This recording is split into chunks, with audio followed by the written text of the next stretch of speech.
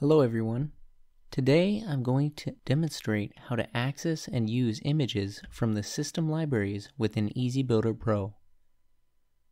We'll begin with EBPro open and clear a work area where we'll place our images. We'll need to ensure that the Picture tab is visible within our project.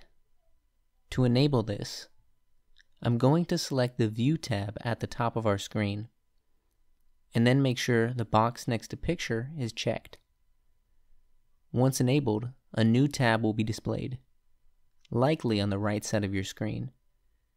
If the box is already checked but the tab isn't visible, you can select it manually by clicking the Picture Library tab located in the bottom corner of your display. To add a new library, I'm going to select the small folder icon in the top right corner. This will give us access to our picture library. With this open, I can search for some images I'd like to use within my project. And once I find an image or a collection of images that I'd like, I'll select Add to Project in the bottom left corner. With the library added to our project, I'll select an image from our Picture tab and drag this image onto our work area.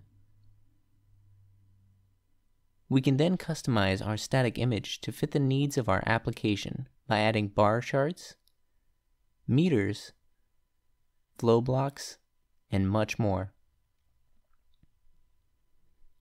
By using your Picture tab, you can also assign new images to objects within your project by simply selecting the object you wish to modify and then double-clicking your preferred image on the right side.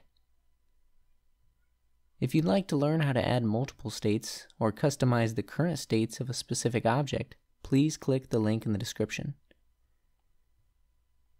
And of course, if you found this tutorial helpful and would like to see more, head on over to our YouTube channel and select the playlist tab. Feel free to check out our website as well for free demo projects, user manuals, and more. Thank you for watching.